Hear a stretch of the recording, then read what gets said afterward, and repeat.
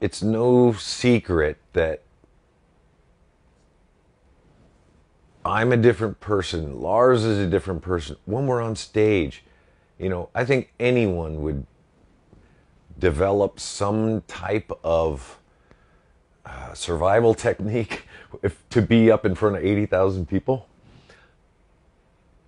Mine has turned into more humor and more, I guess, intuition, more shooting from the hip, more embracing the unknown up there.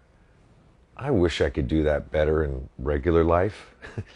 But if something goes wrong on stage with 80,000 people out there and we screw up a lyric or the power goes out or somebody falls off the stage or you screw up a song and you stop it, I'm so much more comfortable with, if I walk up to the mic, something's going to come out that makes some sense. And not be paralyzed with the fear of it. And I think a lot of it has to do with, I think, being more vulnerable, being okay with, we are a live band. We are a live band. You're going to see some freaking horrendous mistakes.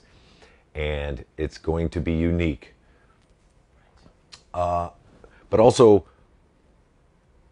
embracing one set of eyes as well.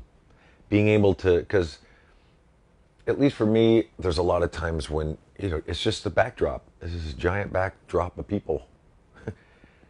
And I look at it as one entity. It's like one thing vibrating, But when I'm able to look one person in the eyes, put a soul in that person, and identify and talk with that person at that moment, that's helpful for me. It makes it more of a reality to me, because there's nothing